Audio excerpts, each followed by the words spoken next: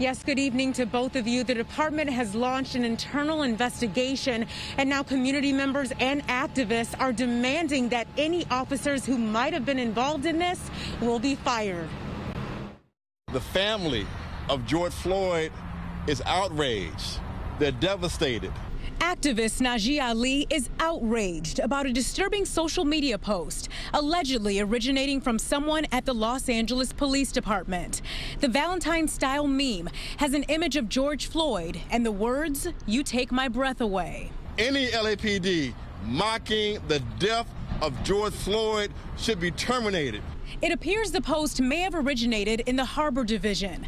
A captain there saw the post and reported it up the chain of command. Like George Floyd's brutal killing, the post is capturing worldwide attention with calls for termination of all those involved.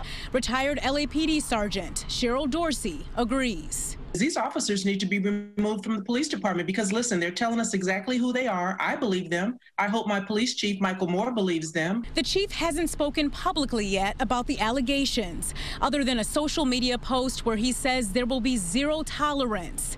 The president of the police union, Craig Lally, says many within the department are outraged. I've gotten calls from officers throughout the department, and they are explaining to me how thoroughly they disgusted they are, like myself. Lally worries the alleged post could further divide police and the community. If, in fact, this is an LA police officer that did this, you tarnish the badge and you really put every officer, people are going to second guess us now on this because of the fact is that one person out of 10,000 did something really, really stupid. Dorsey believes it's deeper than that.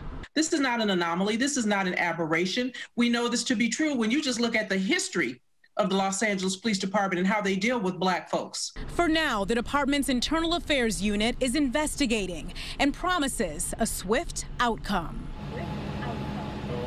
And Internal Affairs will hand over their investigation to Chief Michael Moore. And if anyone from the department was involved, then Chief Moore could terminate them or he could hand down a lesser sentence. We'll, of course, keep watch and let you know what happens.